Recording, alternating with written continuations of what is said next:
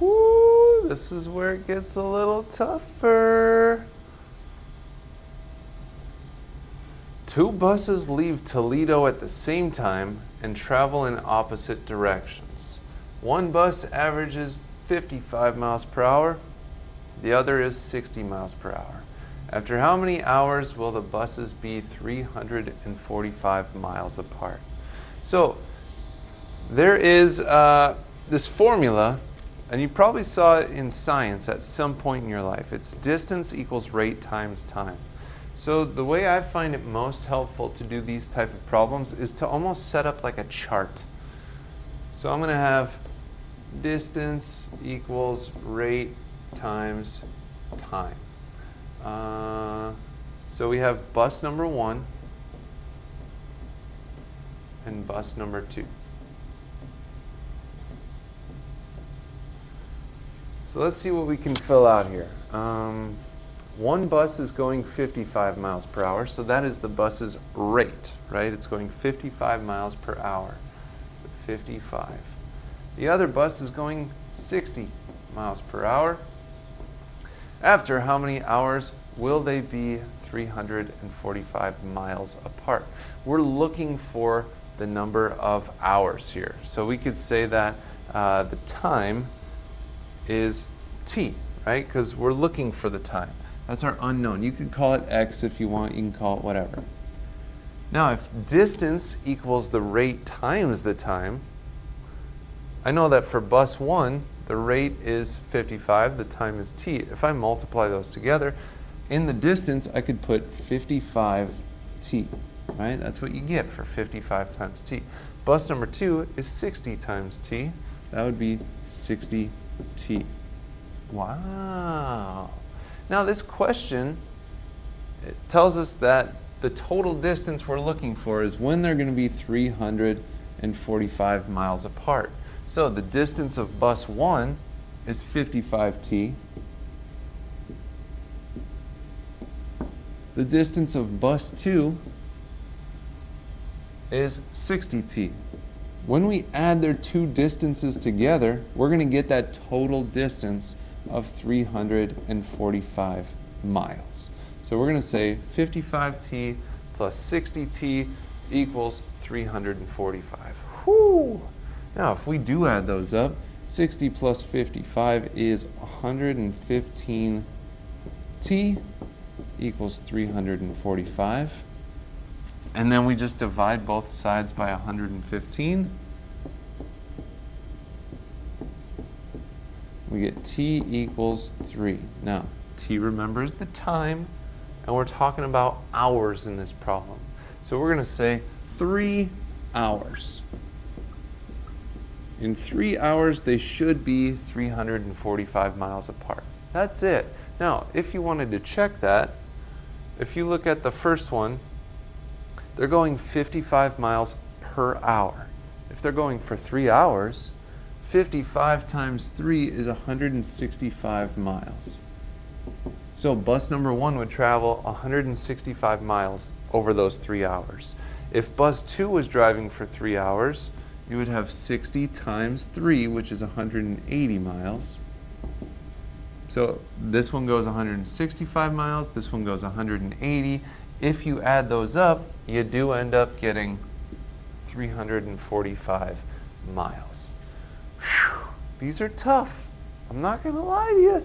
I'm not going to lie. Let's try another one. Now this one says to try, but we're just getting used to this. So let's go ahead and try this one together. Bill begins walking towards Sally's house at a rate of 3 miles per hour, and Sally's is walking towards Bill's house at 2 miles per hour. If they live 2 miles apart, how will it take before they meet? Grammatically, this situation is a bit of a nightmare. But let's go ahead and at least set up the stuff here. So we got Bill, we got Sally, and we've got distance equals rate times time. Look, let's go ahead and chart this bad boy out. Bill, Sally, distance, rate, time.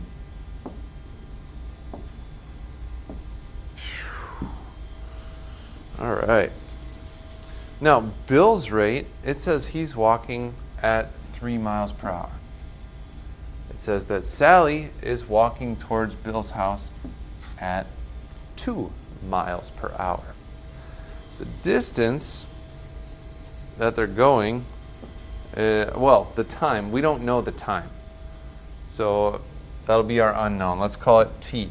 T for time. Time for T. Now they're both traveling at, it said the same time, right? I guess it doesn't really say, but they're leaving at the same time. So if we were to convert this into the distance here, we're going to say Bill's distance is the rate times time. 3 times T is 3T.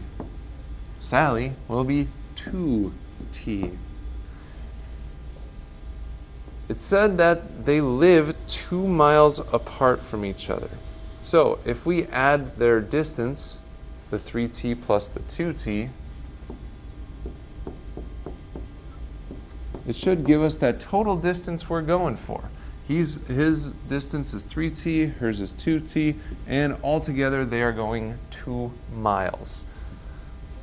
And they're walking towards each other. So we'll clean that up. That would give us 5T equals 2. Divide both sides by 5. Now, fractions, fine. Or just do the decimal for it. That would be 0.4. Now, the time we were talking about here is hours because we were talking miles per hour. So 0.4 hours is kind of strange.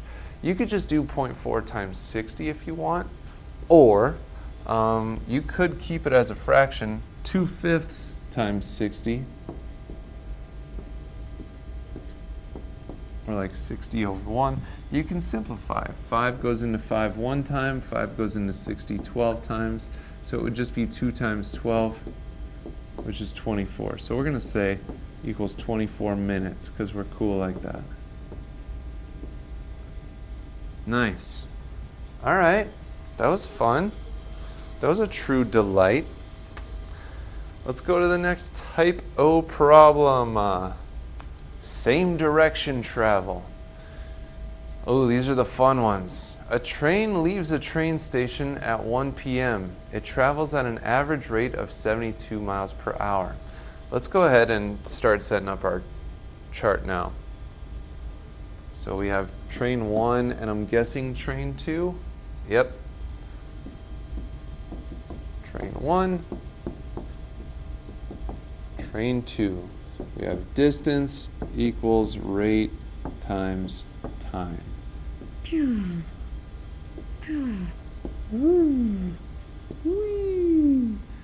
Yeah. All right. We're charted, baby. All right. Train's leaving at 1 p.m. It travels at an average rate of 72 miles per hour. A high-speed train leaves the same station an hour later, and it travels at 90 miles per hour. It's following the same route as the first train, parallel to the first. In how many hours will the second train catch up to the first train? Okay. So, the time we don't know, but train number 1, let's just call it T. They don't travel the same amount of time though. Here's the deal, the second train leaves an hour later, so it's driving for an hour less. So if this one is going for T hours, and this one's going 1 hour less than that, the way we could represent that is T minus 1. 1 hour less. And then remember, distance is, if you just multiply it, rate times time. So this would be 72T.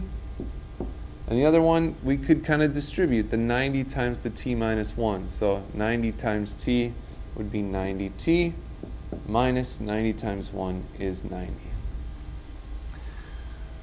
Okay, so we want to know when their distances are going to be the exact same, once they've gone the same distance. So we're going to take train 1's distance and we're going to set it equal to train 2's distance. So we'll just have 72t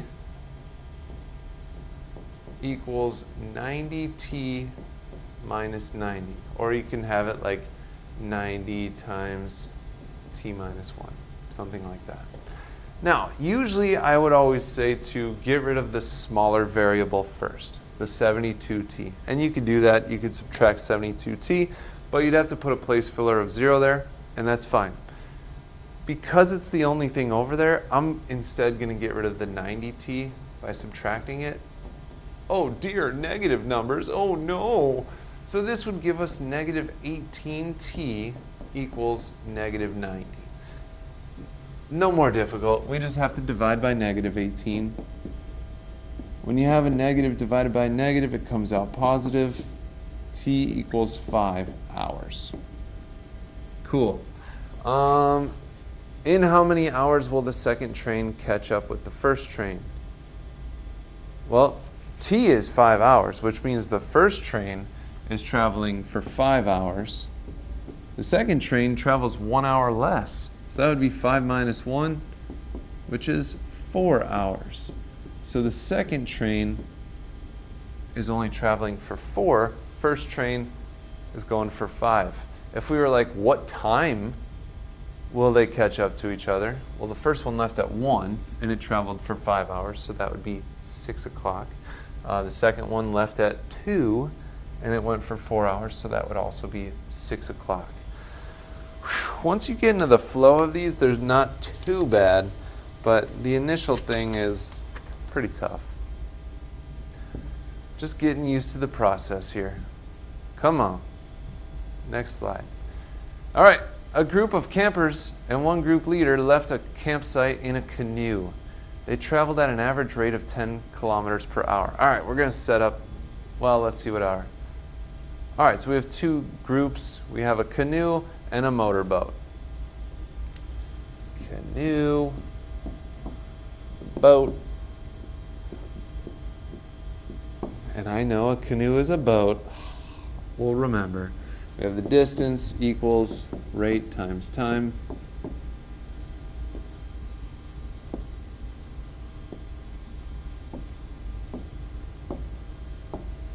Okay. All right, the first group traveled at an average rate of 10 kilometers per hour. 2 hours later, the other group leader left the campsite on a motorboat and traveled at an average rate of 22 kilometers per hour. Now, they give us, it snuck in there. It said that it was 2 hours later. So the first group, we don't know how long they were going. Let's say they went for T. But this one's 2 hours later, so it's less time than that. So we're going to say T minus 2. Now remember, the distance is just the rate times time. So this one, we'll say 10 times T is 10T. This one is 22 times this. I'll put it in parentheses this time. You could also go ahead and just distribute it right there. And I switched from capitals to lowercase. I don't really know why. How long after the canoe left the campsite did the motorboat catch up to it? So when are these distances going to equal each other? So that'll be our equation. 10T equals 22 times T minus 2. We can solve that equation, no problem.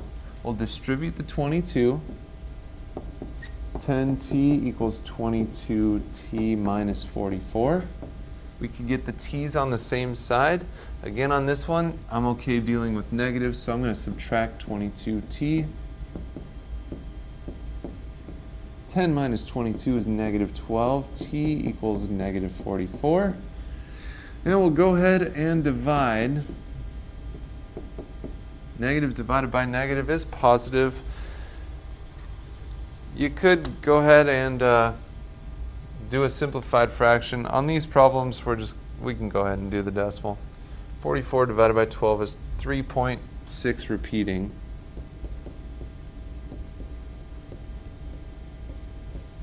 Or if it said to round to the nearest tenth, you could say 3.7. So that's how long the first one is traveling for. How long after the canoe left? until it caught up. So the first one was going for 3.6 hours.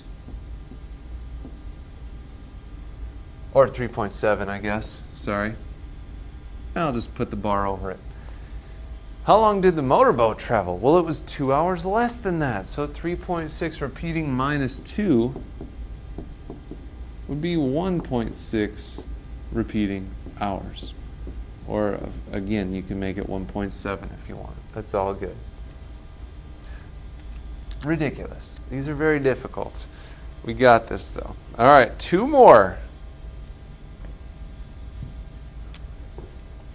Dawn drives into the city to buy a software program at a computer store. Because of traffic conditions, she averages only 15 miles per hour. On her drive home, she averages 35 miles per hour. If the total travel time is 2 hours, how long does it take her to drive to the computer store? Okay, let's set up our chart. Let's say to store and to home. Distance equals rate times time.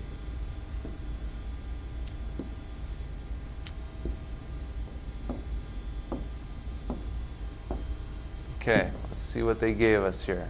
So her rate on the way to the store was 15 miles per hour. Her rate on the way home was 35 miles per hour. All right, okay. Now, the time. So let's say that total time is 2 hours. And let's say that it took her T time to get to the store. Altogether, it was 2 hours. So if it took her 30 minutes to get to the store, and it was 2 hours total, how long did it take the other one? You'd be like, oh, an hour and a half. Because you would subtract 2 hours minus how long she was traveling to the store. So we're going to say 2 hours, the total, minus the time that she was driving to the store. That's the most ridiculous part right there. So now we're going to set up the distance, same way we've been doing. We have 15t here. We have 35 times 2 minus t. And again, the distances are going to be the same because, she's going from the same location back to the same location. So she's not taking a different path. So we're going to set the distances equal to each other. 15t equals 35 times 2 minus t. Same thing we've been doing. We'll distribute the 35. 15t equals 35 times 2 is 70 minus 35t. We can go ahead and add 35 to both sides. That will give us 50t equals 70 divided by 50. And that means t equals 1.4. And we're talking about hours here. So the way to the store took her 1.4 hours. Now, if the whole thing took her 2 hours total, and the way there was 1.4, what's left for the way home? Well, 2 minus 1.4 would be 0.6 hours. Now, it didn't say how long, it didn't ask how long it took for her to get home, but that is how long it would take. Now, that should make sense. She was going way slower on the way to the store, so it should take her more time. She was going a lot faster on the way home, so it should be a lot shorter. I think we have one more. Oh no. Aw, it's kind of sad.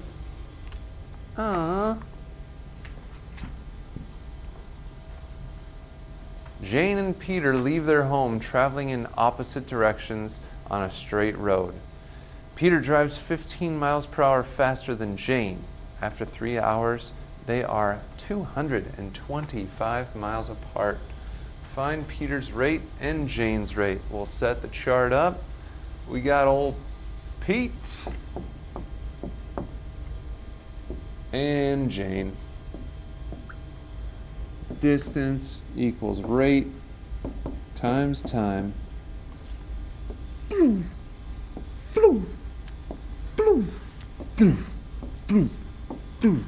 It does help to make those sound effects. All right. Here we go. Here we go.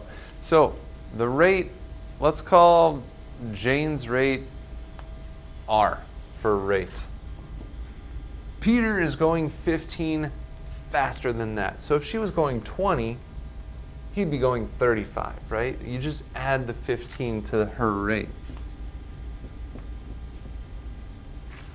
Let's see, 3 hours is the time. So they're both traveling for 3 hours.